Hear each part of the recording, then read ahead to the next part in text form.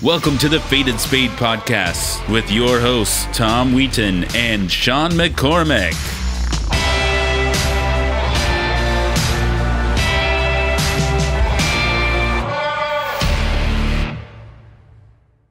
Welcome, everybody, back to the Faded Spade Podcast. My name is Tom Wheaton, founder and CEO of Faded Spade, and we are here with a tremendous next guest to talk about his business journey in our industry. He is a best-selling author. I think it's 14 or 15 time. We'll talk through that.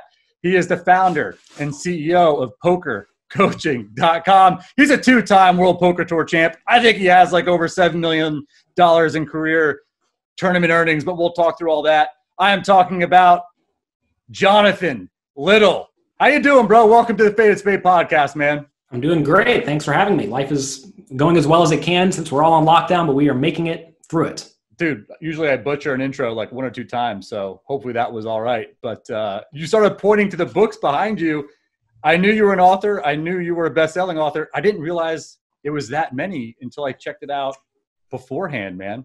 Yeah, I write a lot of books. I just finished one. I finished it literally 2 days ago. It's called Excelling at Tough No Limit Hold'em Games. It's going to be a good one. It'll be out probably July or August, something like that. The printers are slow at the moment.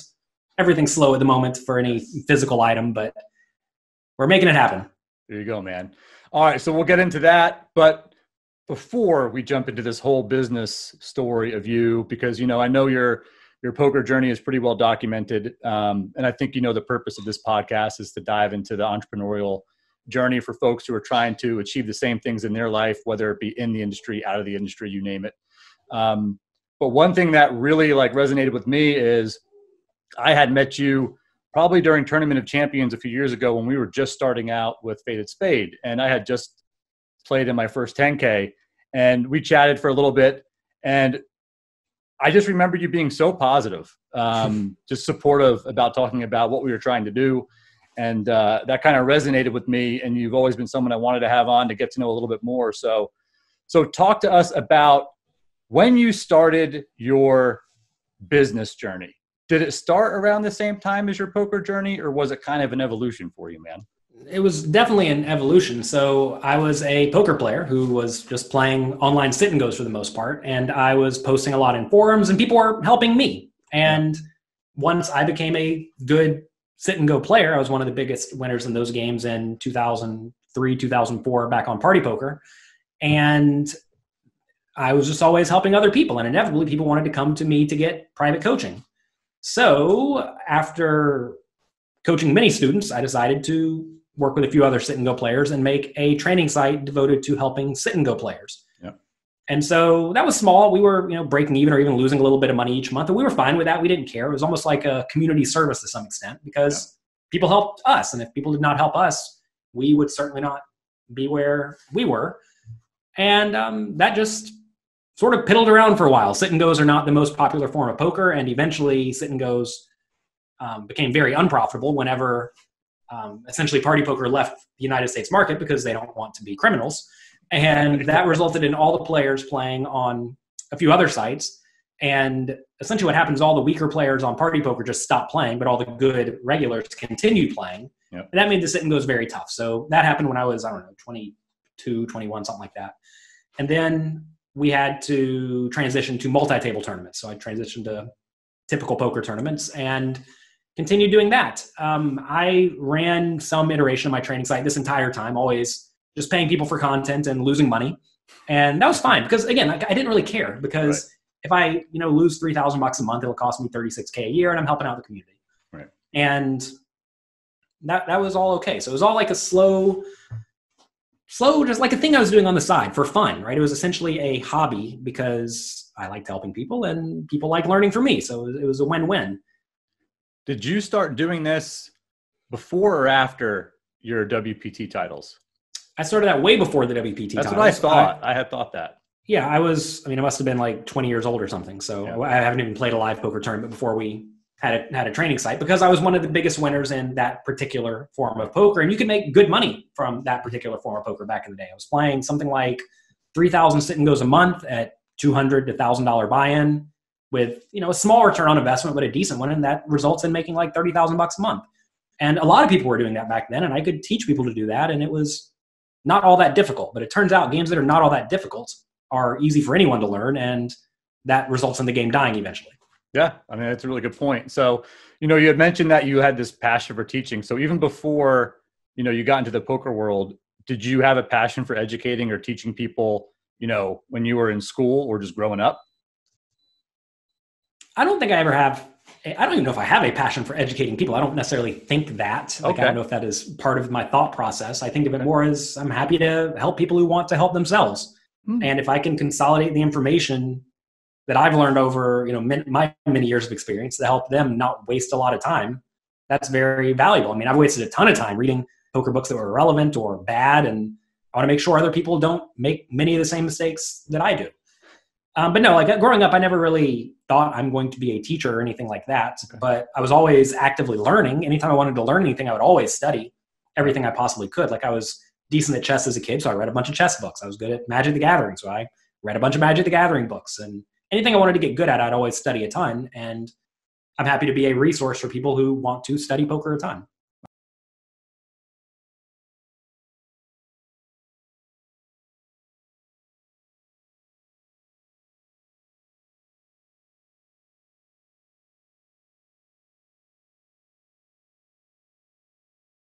Were $1,000 or so, whereas the biggest buy in live games were $10,000. So I'd rather just play significantly bigger because I was bankrolled to play bigger, and I'd seen people playing on TV and they seemed like they didn't know what they were doing. So I'm like, okay, this is clearly good. Like I'm playing against people who are way better and I'm still winning. So let's go play live poker. So when I was 21, I did that.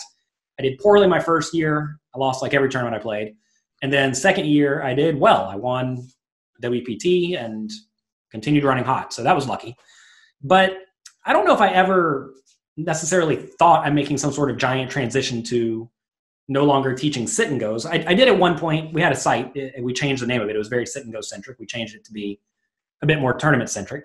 And that's because that's what most people were playing. Mm-hmm. And now I'm mainly trying to teach No Limit Texas Hold'em, which encompasses cash games, tournaments, sit and go, satellites, basically every form of No Limit Hold'em. Mm-hmm. Because I realized that I know these games better than most people, and I'm happy to do that. That said, I'm not teaching things that I do not know. What a lot of people do wrong, I think, is they try to teach everything. And like I know I'm not the best deuce to seven triple draw player, so there's no deuce to seven triple draw content on my site. Even though I've played it some, I'm probably better than 90% of the field, but that doesn't make me qualified to be a good coach that deserves you to pay me for my information. So yeah. we teach exactly what we know, and if I don't know something, I hire people who do know it if I want to have that on the site. Oh, that's cool, man. All right. So take me back to, you were talking about, we were losing like 3,000 a month. If we lost 36K for the year, whatever, we were helping the community. I'm sure you had a ton of kind of business ups and downs during that time. When did you, in your mind, say, okay, I'm going to create this into a profitable business?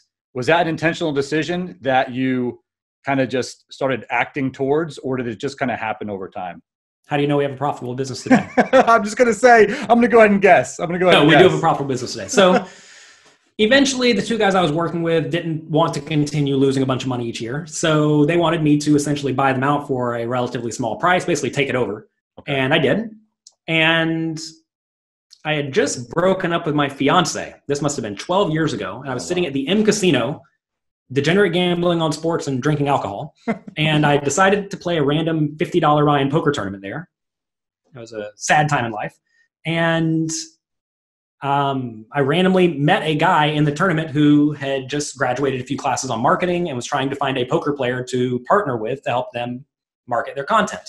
He knew me from, like, I already won a bunch of poker stuff, and he knew I had a training site. So he came up to me and said, I would like you to make me a video of you just playing online for something like 10 hours, and I'll sell it. And then I give him some of the profits, and I keep some of the profits. And I didn't think anything would come of it, but I said, sure. So I went and I played online, and I played 180-person sit and goes, because I know I could play a bunch of games of those in a day, and it simulates a tournament. It's like a 180-person tournament. I ended up winning something like $5,000 in that day playing $10 buy-in games. Like, I just won every game I played. It was insane. So that was a good video. And we made that video, and we sold a bunch of it in a very short period of time. I think we made, I don't even know, like $20,000 in the first month. Yep. And that was very good compared to losing $3,600 a month or whatever it ended up being. Yep. And that kind of kicked it off. So I found a good marketing partner. You definitely want to find partners to work with you who do things that you do not know how to do. Mm-hmm. That is vitally important. And I was a good poker player and perhaps a good poker educator, but I was like oblivious to the marketing side of things. Like all of our marketing we did was just purely, have you heard of me and my online poker playing? Mm-hmm. And if you know me, then you'll find me. But that was all I was doing. And this helped change that. He did some affiliate marketing. We made an email list and things started taking off after that. I think it's a good point, man. It's something I learned too. Like I spent time in the corporate world well before I started Faded Spade. And if I learned anything, whether it's when you're building a team or now building a business 3.5, 4 years later, you've got to bring people in or at least seek people out who have different strengths than you.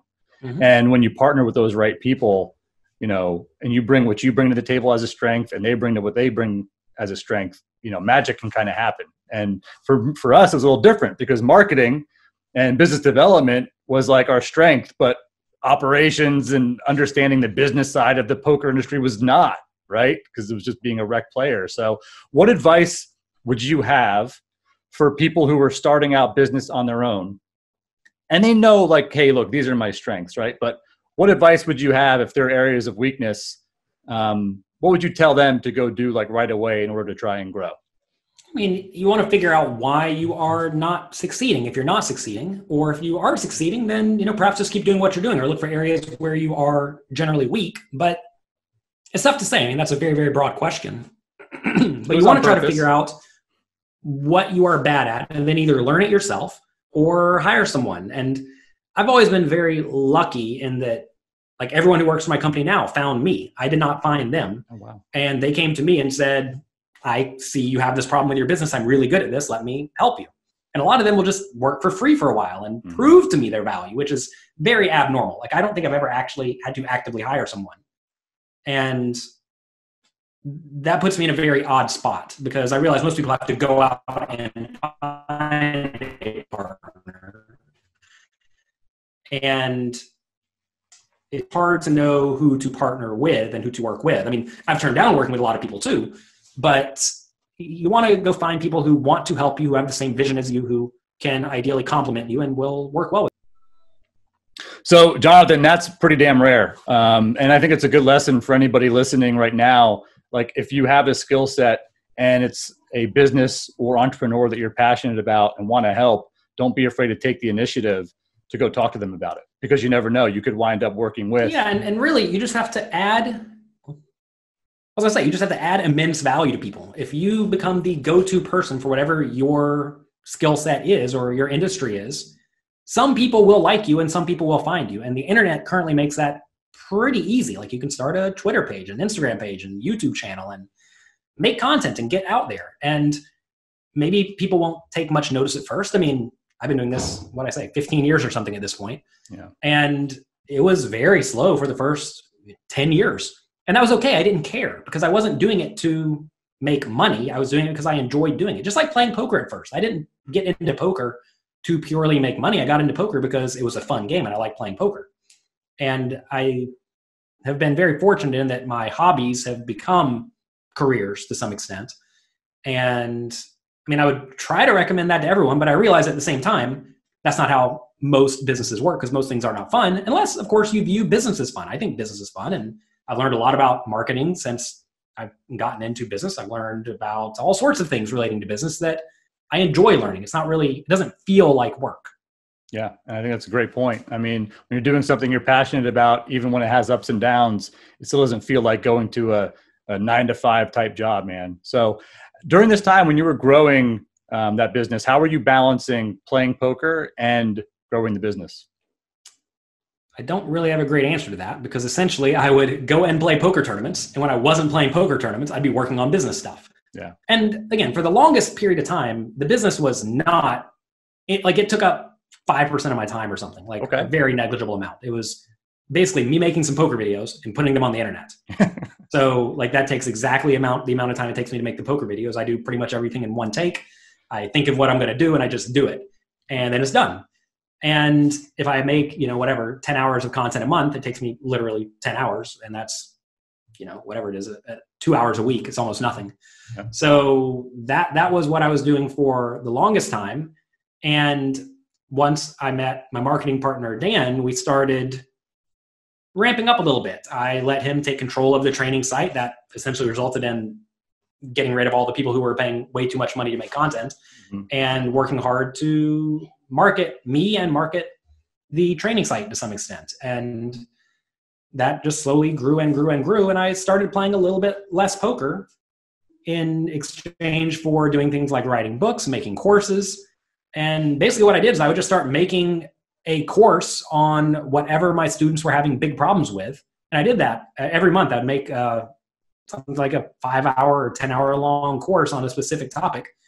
And then we would sell that to people who wanted to learn about that topic. And that's what we did for 4 or 5 years. And it worked out pretty well. Awesome, man. All right. So let's talk about that. Were you a writer before this at all? Or was like it a whole new venture for you to say, I'm going to write a book based on the feedback you were getting from your community? So I did not set out to write a book at all. I was approached by Byron Jacobs of D&B Poker, which is now the biggest poker publishing company. And he basically said, I like your training videos and I think you could write a good book. And what I actually did for my students is every time a student would ask me a question, I would just write an article on it. And sometimes that'd be, a paragraph, sometimes it'd be 10 pages. And I just did it because I wanted to do it. I'd send it to them. And that way I don't have to answer the question again for anybody else. I just find the article and send it to them. Right. And so I actually had about 400 pages worth of articles on all sorts of topics pertaining to No Limit Hold'em tournaments already done. So he said, can you write a book? I'm like, probably. So I made an outline, plugged in all the articles, filled in the blanks, and it took like a week to write this 500-page book. And it was easy because I already had done it. Yeah. So the book was essentially already finished whenever I was approached for it. And clearly it's good if your publisher asks you to write a big book and you make the book in a week and you're done with it. And so my writing was not the best back then. I've improved significantly since then because I've studied writing as well, right? I mean, I've studied everything I am doing. Everything that's my responsibility, I've tried to get better at. But the first book, Secrets of Professional Tournament Poker, was well received. And I suppose it put me on the map as a poker author because back then there were a few books that really taught very tight, aggressive poker. And it turns out tight, aggressive poker works well when your opponents are oblivious, but it doesn't work so great in tournaments if your opponents realize you're only putting money in with good hands. And a lot of the premise of the book was a lot of your opponents are either going to be bad or they're going to be tight and aggressive. So let's develop strategies that maximally exploit bad players and or tight, aggressive players. And that gave a lot of students a huge amount of success. Yeah, I agree. I mean, I remember I fall in that category. I was always just playing tag, 2-5 no limit. And it was almost like ABC too. And when other players would have a different strategy than me, it would just completely mess up my game. And I've studied a little bit of your stuff. And one thing I completely think that you've done a great job at is you seem to relate really, really well and teach really, really well just the standard recreational player who's playing 1-2-2-5. Was that purposeful for your training, or did that just kind of happen over time? I think it's always important to know who you are speaking to. Yeah. And the tough thing about making content on the internet is that you don't often know who you are directly speaking to. But it's become clear that most poker players who want to study poker some are usually going to be motivated recreational poker players who are tired of losing or who are not having the win rate that they want. So I'm not out there trying to teach the top 10 poker players in the world how to get better. Right. Because first off, there's only 10 of them. And also, I'm not going to help them much at all. I just realized that's not going to happen. So in terms of making a business, more business advice, make sure either the people who you are helping can either pay you a ton, which no poker player is going to be paying $10,000 for coaching or anything like that. Right. Or you want to be able to help a lot of people. And so I have hundreds of thousands of followers on my email list who some of them don't pay anything, right? But they just enjoy the free content. And eventually, if they have a win down the road and they want to start studying poker more, they will think of me first. And I'm going to be the first person to have a shot at their business. So I do a whole lot of teaching people for free. And I'm happy to do it. Again, it goes back to just community service and doing good work and getting known. Because imagine all the content you make is behind a paywall. Well, now only people who already know you are going to be paying you. So something you said there, Jonathan, was resonated with me because it was a big part of our business, and that was creating community. and that's creating value. And I feel like you've done such a great job of that. You were mentioning your followers, but I don't think you get to build that type of community and that type of following unless you're adding value to people, and not asking for anything in return a lot of the times. So I think what you said was really smart, where it's like you built this community, you offered up this content for free, and then for those that wanted to take a step further, you had a way to monetize. So do you remember when you actually decided to start monetizing this training type platform outside of just the personal coaching you did, on the side, which I know you can charge a really high hourly rate for, but do you remember when you started trying to monetize the community in terms of the paid training? We always had training behind a paywall, even on the very, very first training site. Back then, we weren't really making any content for free because YouTube didn't exist and Twitter didn't exist and Instagram didn't exist. None of that existed back then. Mm-hmm. So I suppose our free content was just stuff we would post on various forums. That's where poker players used to hang out back in the day. I remember. Now poker players hang out on YouTube and Twitter for the most part. Yep. But we did not actively have any paid, or we didn't have any active free video content or anything like that back then. I don't know when I decided that I'm going to start putting out stuff for free. It was probably just the obvious thing to do because Twitter came about and YouTube came about and Twitch came about. I actually got banned from Twitch for streaming poker. I was apparently the first person to try to stream poker on Twitch, and they banned me. And then a year or two later, Jason Somerville came around and got famous for doing the exact same thing that I did. So that was fun. Wow. But I'm always trying to find where are the people, where is the attention? And if I am providing a helpful service, it's my job to help as many people as I can and get in front of those people wherever they are. And I realized poker might as well be a video game, and that's where a lot of people were hanging out. So I streamed on Twitch for a while after they unbanned me because they made poker fine. And I started making YouTube content because that made logical sense, right? I mean, that's where people are hanging out, and I would post stuff on my website. And I don't know if there was any conscious thought process of, okay, to get people to buy my thing, I need to give away free stuff. There was no thought like that. Mm-hmm. Because, again, it was almost just kind of me winging it and doing whatever I thought made logical sense and what would help out people. Yep. As opposed to some almost devious strategy of how do I trick these people? Because I think a lot of people who get into business, especially if they are kind of like the more shady educational people who are not actually helping, they're trying to think, how do I trap these people and get them to pay me? Mm-hmm. Whereas I don't really care if anybody pays me because I have plenty of money and I'm just doing this for fun anyway. Yep. And it's how do I just provide enough value and help people out?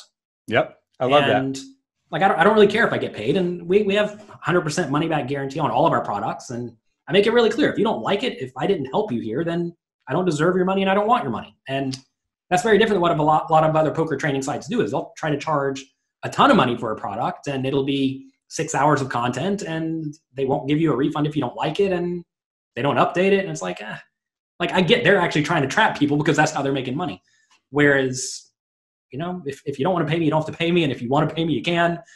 And turns out if you add immense value, people will reward you. I love it. And I think that's a big part of your success. And I asked that question with purpose because a lot of our guests that we have on, and I think a lot of the people that watch for those business stories have a misconception. A lot of times I think people think that the folks who grow in their entrepreneurial endeavors have this master plan, and then they put together that plan for so long and they execute the plan. And the common theme among all of our guests in our industry or outside of our industry is that it was all about execution and action and just kind of figuring things out as they go. And you figure things out as they go, and you make the best decisions you can, and then you see what happens. And I think a lot of entrepreneurs get trapped in, I need to have this rock solid business plan that has all these great strategies on how I'm going to acquire customers and this and that. And you could spend 2 years on that and not have a business. Or you could do what you did. You could do what we did. You could do what others did. And I'm sure both of our businesses still have a long way to go for whatever goals we have. But it's just start doing some kind of action, start making decisions, making things happen, and figure things out along the way. There's nothing wrong with that. But that goes against the traditional business coaching from the baby boomer generation. Would you agree with that statement? Or would you offer some other type of insight to folks? It depends on what the consequences are. So the consequence of my business failing would be the time I've spent doing it, because I did not have to invest any money making things, right? Like if I was going to make playing cards, for example, you have to make the playing cards. That costs money, right? And like initially when Dan came to me and said, make me this 10-hour video of you playing online, what is the worst that could happen there, right? Like I could play 10 hours, lose money, make this video, it not sell, and I'm out, 10 hours of my time and $1,000. Yeah. And is that detrimental? No, it doesn't matter at all. But it could turn into something great. If you are, let's say you decide you want to make poker tables. Poker tables are expensive. And imagine you don't have a plan and you decide that, all right, I'm going to make 1,000 poker tables because these are going to sell like hotcakes. And then you're stuck with 1,000 poker tables that nobody wants and you have to put them somewhere, and that could be detrimental to your life, right? Mm-hmm. So I definitely think when the stakes are low or the potential downside is low, yeah, you should just act and see what happens. Get out there and do things. But if the stakes are very high or potentially detrimental to your life, you should be way more cautious because the risk of a bad outcome is higher. Or even if the risk is not higher, if that bad outcome does occur, it's terrible for you. Whereas if I lost 10 hours of my time, like who cares? So I think the space that I'm in is very forgiving in terms of if you do something poorly, does it actually matter? Because like not everything I've made has been successful, and some things I've done have done poorly. And that's fine. Like we have 15 books behind me, but only, 6 or 8 of them have sold very well. And some of them have sold only okay. Yeah. And that's fine. I don't care because all it cost me was some time. Right. And the neat thing about publishing books and whatnot is that you don't actually print a ton of them. I don't have to print 100,000 of them at a time. And if they don't sell, I'm in terrible shape. You print 1,000. And if 1,000 sell, good, print 1,000 more. And like all of the digital content is relatively cheap to make. It really depends on how you go about doing it, right? Like right now I'm paying someone to make an app for me, and that's been really expensive, but that's because I'm outsourcing it. If I wanted to learn that and do it myself and take it slowly, it would cost me nothing. So it becomes a matter at some point of how much money do you want to be firing into something. And if you are willing to learn it yourself or partner with someone who does it purely off of a base of your profits, then it doesn't really cost you anything. It might cost you more down the road. Like my guy Dan's made a ton of money, and that's okay because I don't mind because he's added a ton of value. And if you add a lot of value, you do get rewarded. And he didn't come to me and say, I want you to pay me $100 an hour to make this work. He was like, I'll do it for free, but I want a percentage of the profits. And that's cool. If like I was happy to do that because it made it completely no risk for me. It'd be like if he came up to me and said, all right, I'll do this work for you. I'm going to charge you $10,000 to do this. And it'll be great. I'm sure it will be, right? Like, what am I just going to agree to a $10,000 bill right off the bat? The answer is probably not. Right. But if it's a $0 bill, but a percentage of the profits, then I'm way more inclined to do it, or at least consider doing it. Yeah. But nowadays, like I would be way more inclined to just pay the money because I'm in a different setup, right? Now we have the money to spend, and I'm in a different situation in life. So when it comes to starting a business right off the bat, you want to ask, could this go very poorly? If it could, then be way more cautious doing it, or figure out a way to mitigate the risk.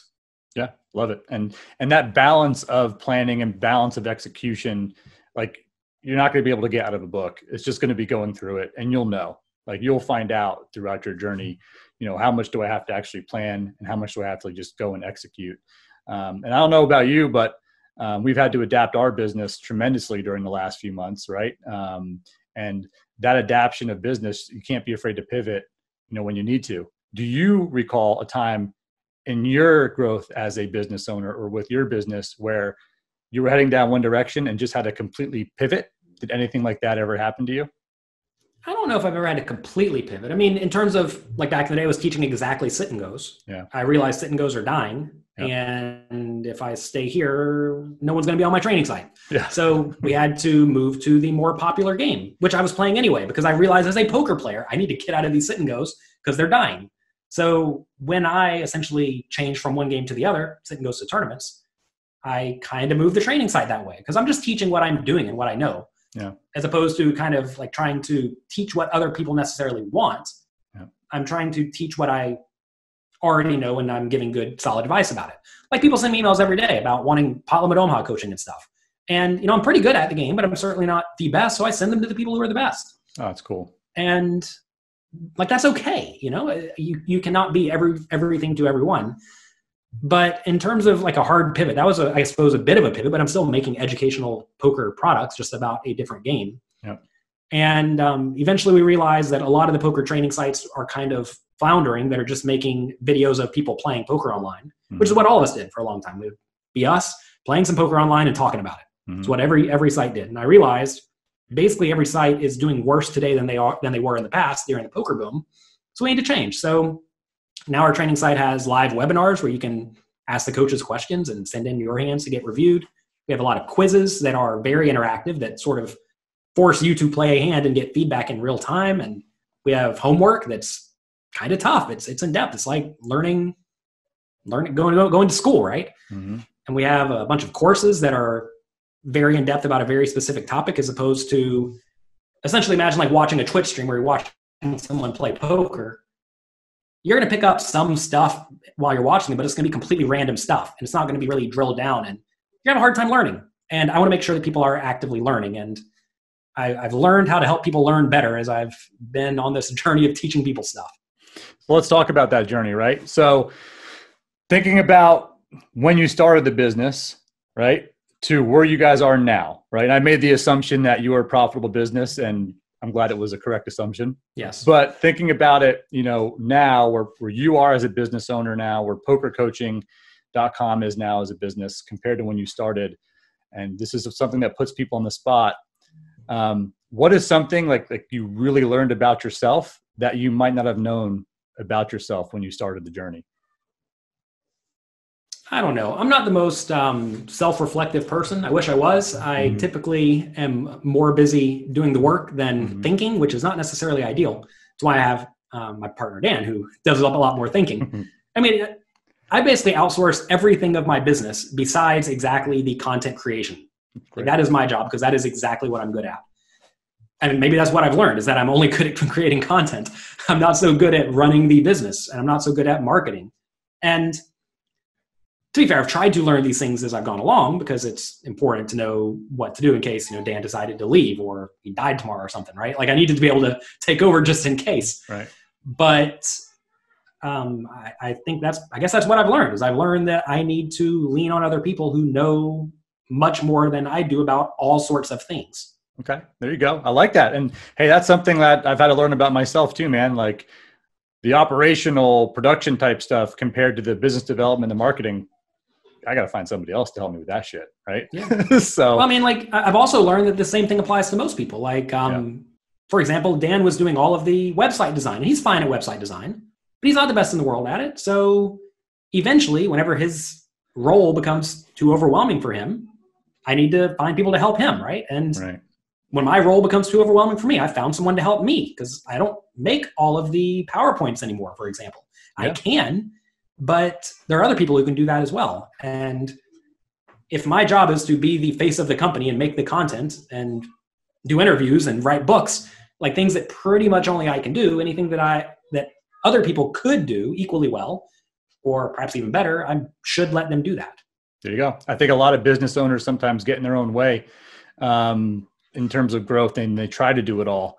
And I commend you, man, on learning that very quickly and then getting the right people in place to scale your business, because I've been guilty of this, man.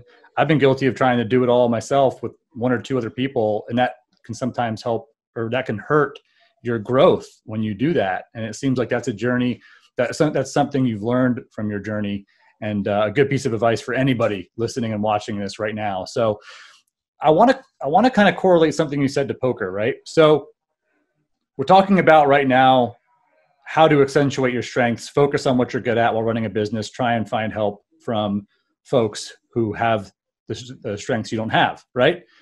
How do you translate that to a poker table for people when some people have very natural strengths and then very glaring leaks and weaknesses?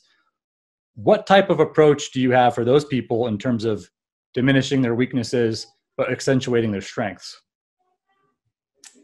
It's tough, because poker requires you to have specific strengths. And if you do not, you're probably just not going to be a good winning poker player. Whereas I'm not so sure that's true with something like business, because there are all sorts of businesses and all sorts of roles that you can have in business.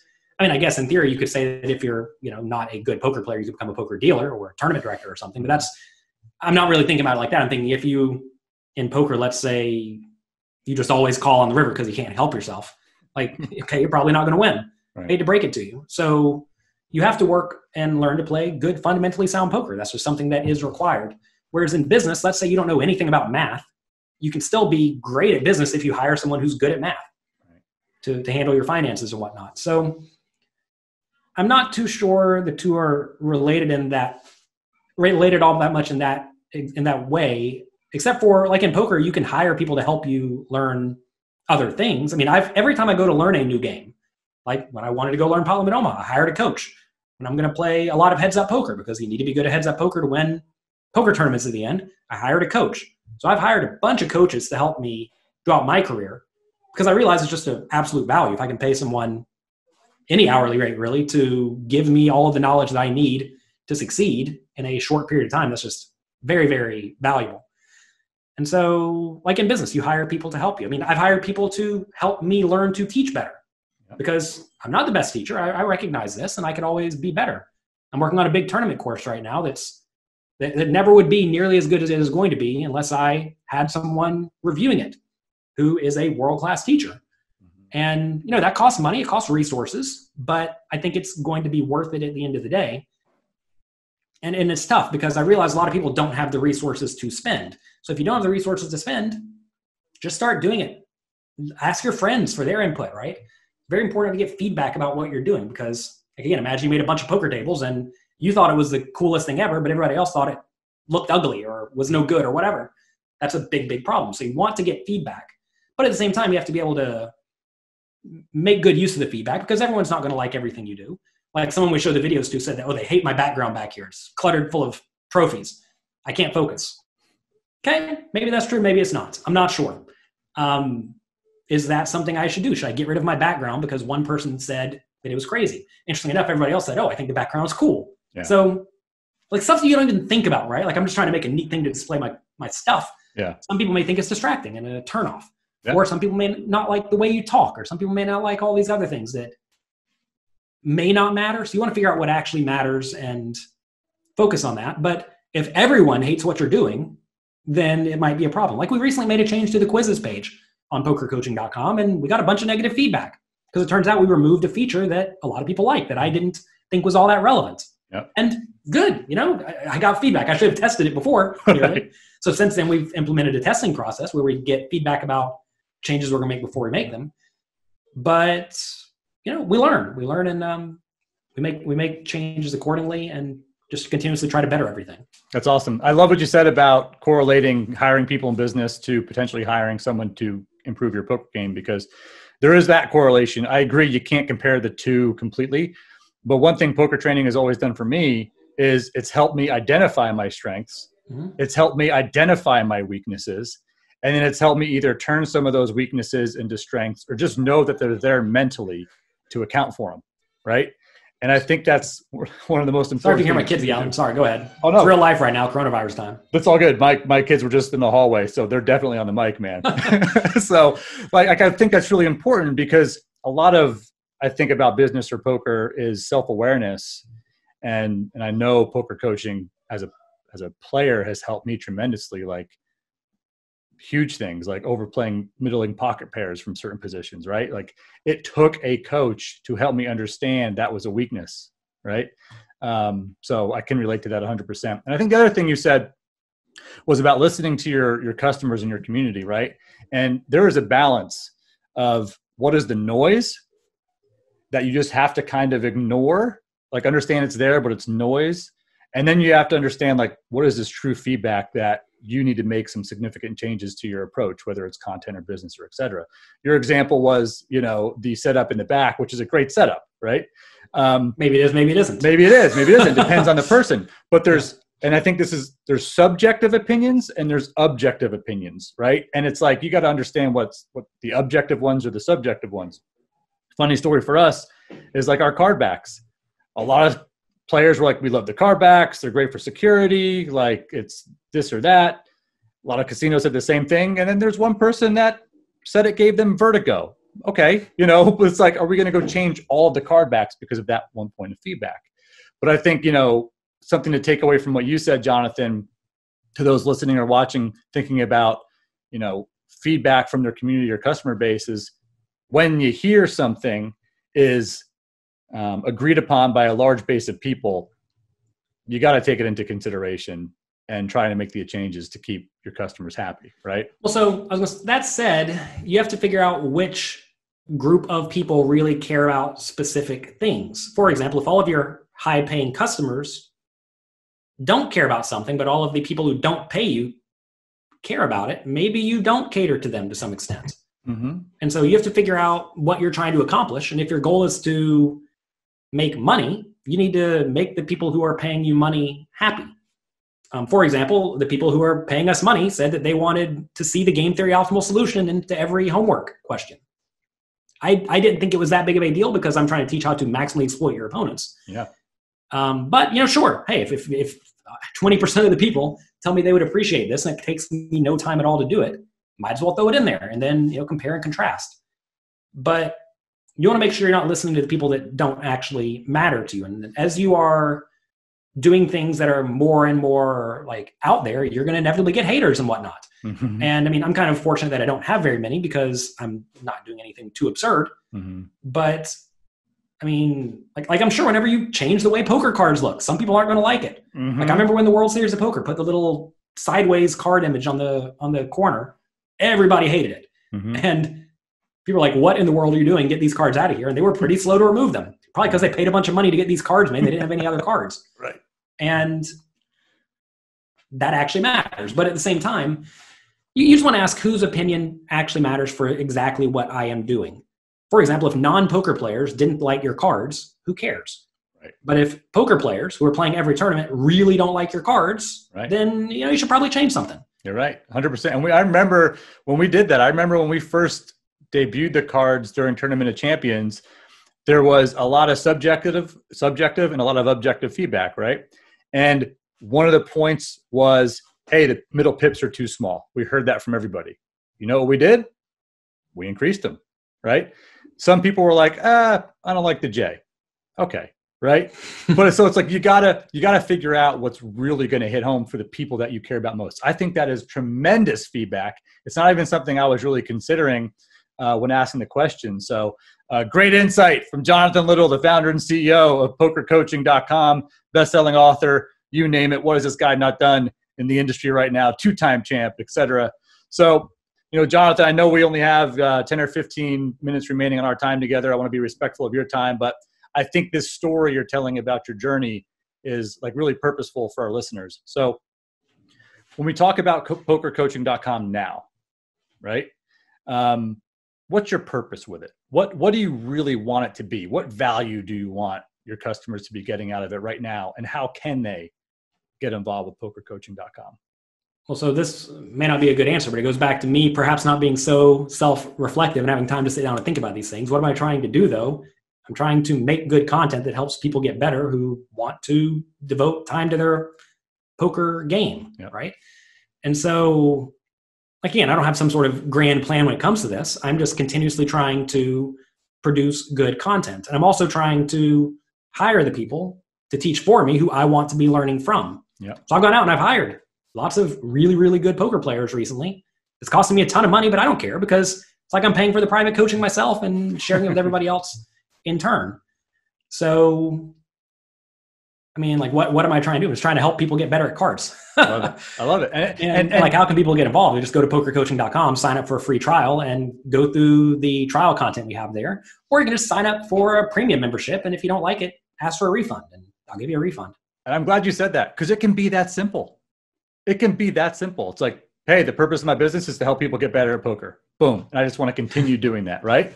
The purpose of our business is to disrupt the card industry and make sure poker players have a really quality product that they can actually enjoy playing with, right? Like, it's not that difficult of a thing to explain.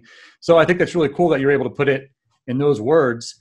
You mentioned that you just finished a book. So do you want to tell everybody about that book you finished?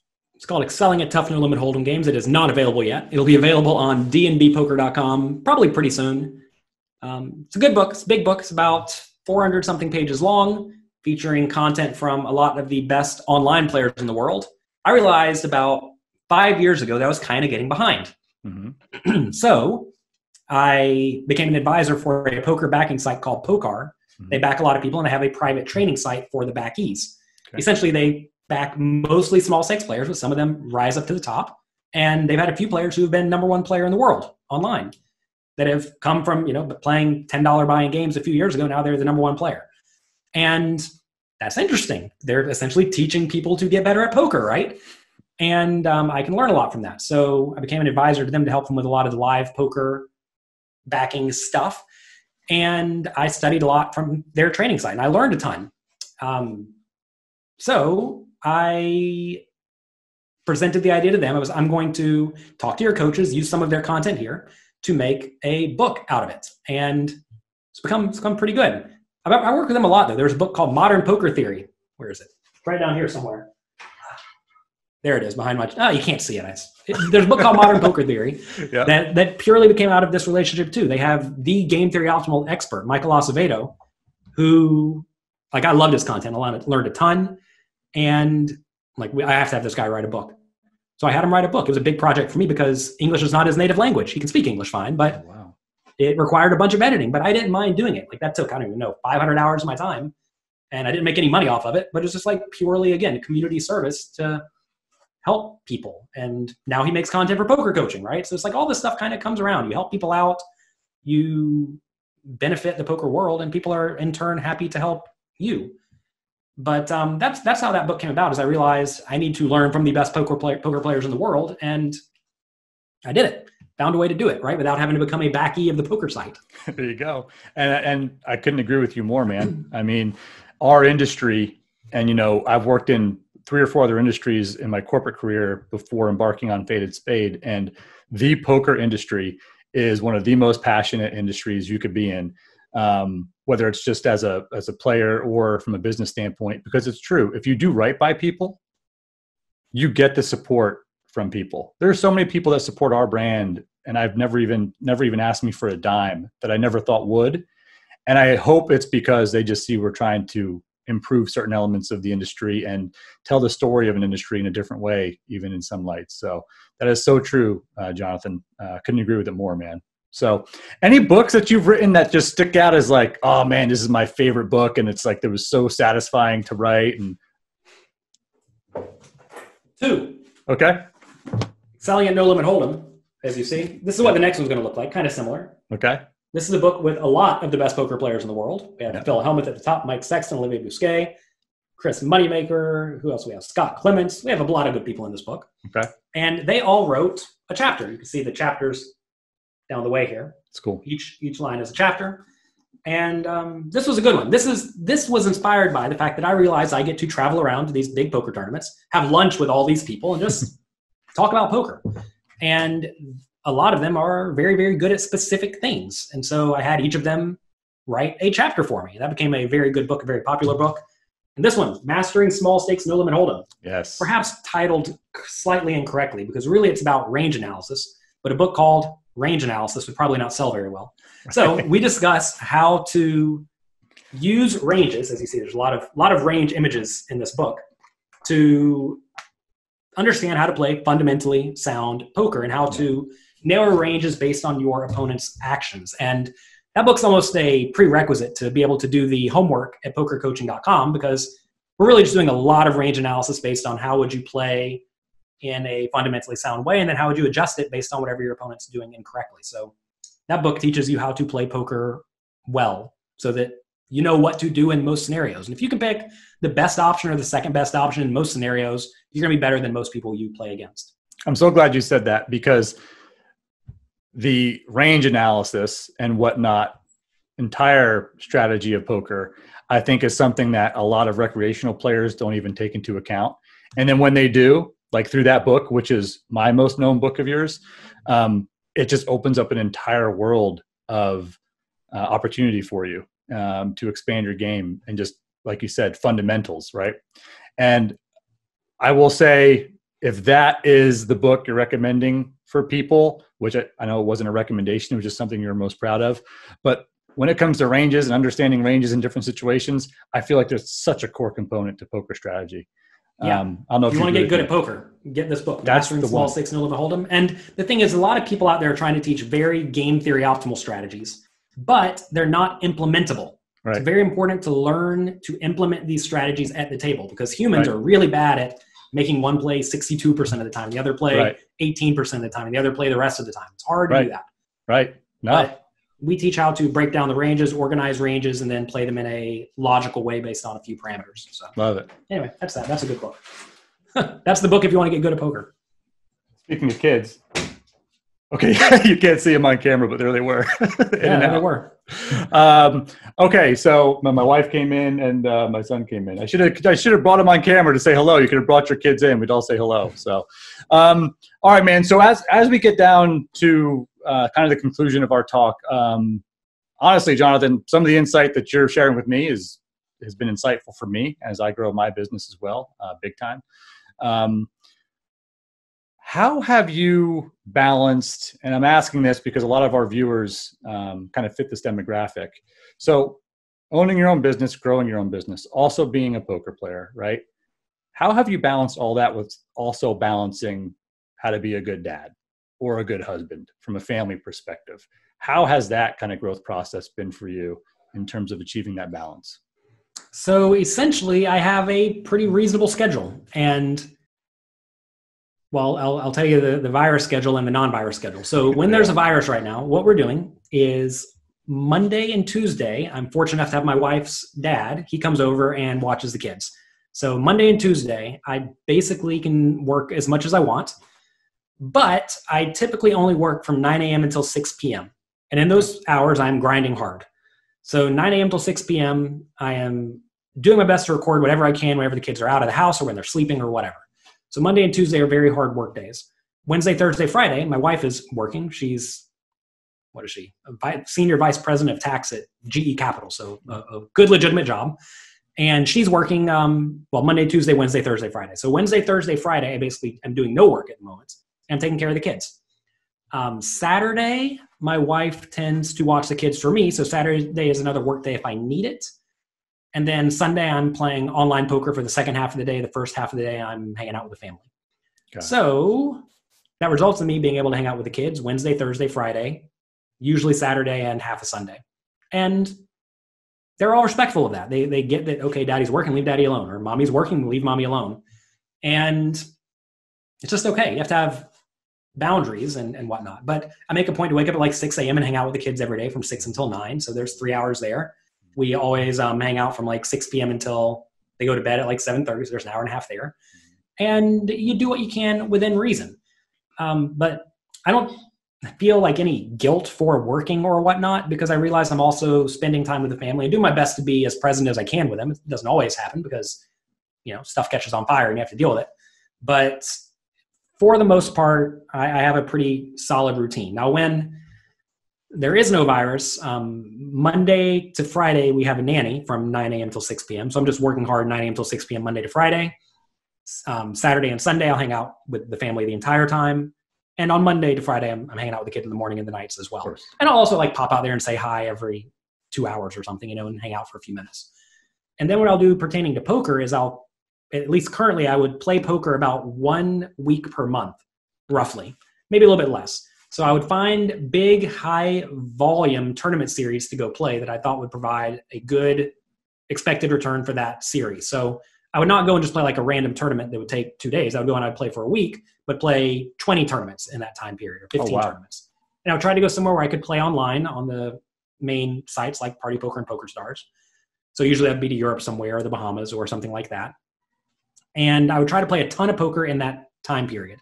And while I would do that, I would usually not work on the business much at all beyond checking emails and staying in touch with my team. And so during my time at home, I'm getting very far ahead. I've been actually pretty lucky right now. I actually had most of my routine content made up until, I think, September. Mm-hmm. So I make a weekly podcast. That's all done until September. Mm-hmm. I have articles I write, and I do a lot of routine things. And I knew the World Series of Poker was going to come from mid-May till the end of July. Yeah. So I already had all that content done, because when I'm playing poker, I really don't want to have to wake up and write an article, or wake up and make a video or something. I don't want to have to do anything. So I get very far ahead on most routine work. So even though I've only had like 2 really good solid recording days to make content each week, I haven't had to do the routine stuff because I was already very far ahead of that. Yeah. I'm like the anti-procrastinator. If something needs to get done, I just do it. Good. I mean, that really is probably the best advice for businesses. Do the work. Do it. You got to do the work and be happy about doing the work. Don't dread the work. Like today, I wanted to wake up and record some of this new course I'm making. I wanted to, right? So I roll out of bed and do it because I want to do it. Yeah. It's not something like, oh man, I have to go to work. Like I've literally never felt that towards this business. And I think that's perhaps lucky, but maybe there's also some skill involved in that of picking a business that you enjoy and also being rewarded by lots of people telling you they love your work. Yeah. I mean, it's a choice, right? So it's like if you're choosing to get into your own business, make sure it's something you're passionate about. And even if it's 3 or 4 years later and that passion changes and it feels too much like work, then reassess, right? If you're doing the thing that you truly love, because that's just so important. I think you are very blessed in that regard. I've been very blessed in that regard the last few years. I love the structure you have set up for your family. I need to implement more of that here. We had a structure during the distance learning. It was pretty similar. And now that school is kind of coming to an end, my wife and I, we both work from home, we're like, oh no, now what? So I think it's really important that you have that constant communication. You have that plan with your spouse of who's going to handle what with the kids. And you know what? I think it's okay. And I think it's good for kids to understand boundaries. And I don't know if you've experienced this in your life, but my kids will they see what my wife is doing and I'm doing, and they come to us with all these really funny business ideas. And like, I want to run this toy company or this slime company. And we talk about it. And it's like, that's something that, I don't know, I sometimes tend to feel guilt, like maybe I'm not spending enough time, et cetera, which I think all parents probably feel that way. But that's also a benefit of, I think, running your own business is have that structure to make sure you're present. Obviously, make sure it's not running your entire life, but you never know how it's impacting your kids or your family in a positive way. It's interesting. You never really know, but I would tell you to try to not feel guilt for the decisions you make in general, in all aspects of life. Make a decision, realize I'm going to make the best decision I possibly can. Every decision you make gives to something and takes away from something else. Yeah. But that's okay because you got to pay the bills, right? Everybody has to pay the bills, and that's going to result in you not being able to spend all the time with your kids. And to be fair, it's probably good for your kids not to spend all the time with you. Right.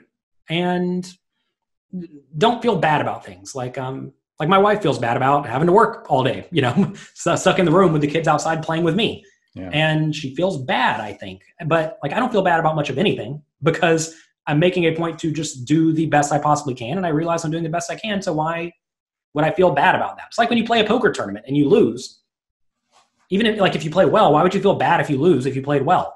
Because you lost money? You should know ahead of time you're going to lose the tournament 80% of the time. Yeah. So you're usually going to lose. Why would you feel bad about signing up for something where you know the expected outcome? And that's okay. I mean, it's a little bit different with parenting because you don't know, if you spend an extra hour each day with your kids, maybe they become the best kid ever. If you didn't spend the hour, maybe they become a horrible kid.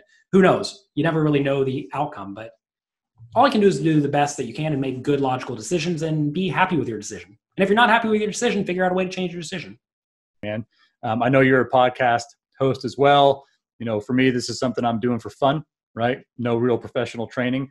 So why don't you share with folks, about your podcast, where they can find it? So I have a podcast called the Poker Coaching Podcast, and currently it is a wide variety of content.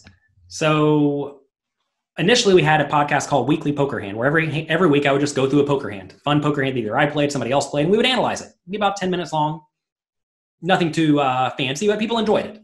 Then I decided to make a morning show called A Little Coffee, where Monday, Wednesday, Friday from 9 a.m. till 10 a.m., I'll get online and do kind of like this. Well, I'll just talk about a topic. I'll usually have a topic that the viewers ask me to speak about. I have a list of 100 topics to go through at some point. And I'll just talk to my fans for an hour, 3 times a week. So that becomes part of that podcast feed as well. I have a show called Little Poker Advice. It's a 1-minute long clip of poker advice. I started just doing it myself. Then I realized my kids want to be in it. So I'll give them life advice that is veiled as poker advice. So that's fun. We do that.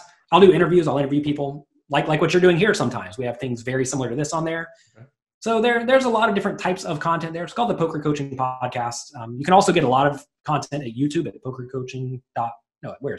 youtube.com/pokercoaching.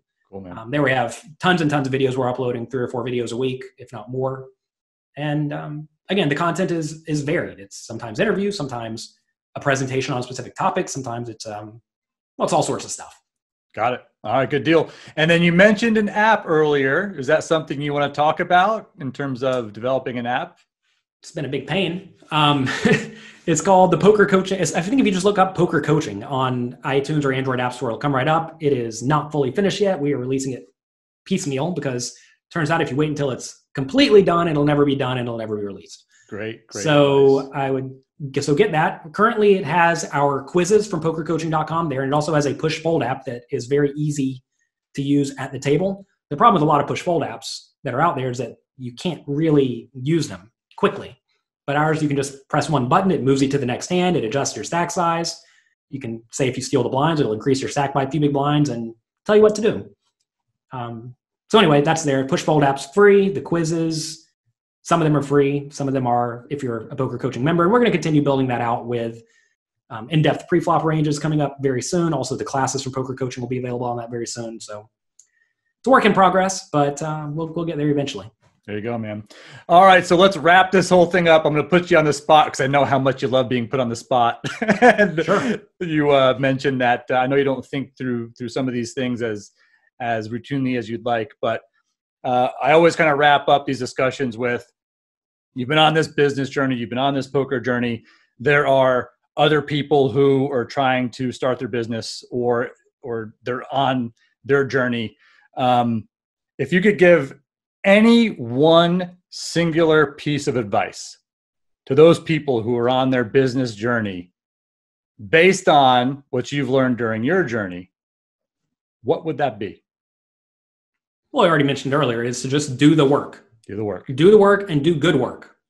Be happy with what you're putting out, but actually put stuff out. Kind of like the app, right? I could have waited forever until I have this great app. But then the problem with that is I put out this app and maybe nobody likes it. Then I spent $100,000 on something nobody likes. Yeah. I mean, does that make logical sense? No, you want to make sure people are at least liking what you're putting out and they're getting value from it. So do the work and make sure the work is good. But at the same time, don't be a super perfectionist to the point that you never put out anything. I mean, I'll tell you, whenever I was writing this book here with all these authors, about half the authors, I said, write me a 20-page article on this, and they did. No problem. Half of them turned it in a week. The other half of them were super perfectionist, and some of them I had to get up and go to their house and help them write it. And I thought that book would take like 2 months to make because how hard is it to write 20 pages? Because for me, it would take a day. But apparently I realized like, okay, it'll give them a few months. They'll get it done. But it actually took about 1.5 years. And that's because some people are super perfectionist and that results in them never actually putting out anything. And if you don't put out anything, if you don't make anything, then, well, you don't have much of a business. So you need to make something and you need to do it. You have to do the work. Do the work. That's how we are going to wrap up this Faded Spade podcast with Jonathan Little. Be sure to get out. Be sure to go to pokercoaching.com. Check out all Jonathan's content, the free content, of course, the paid content.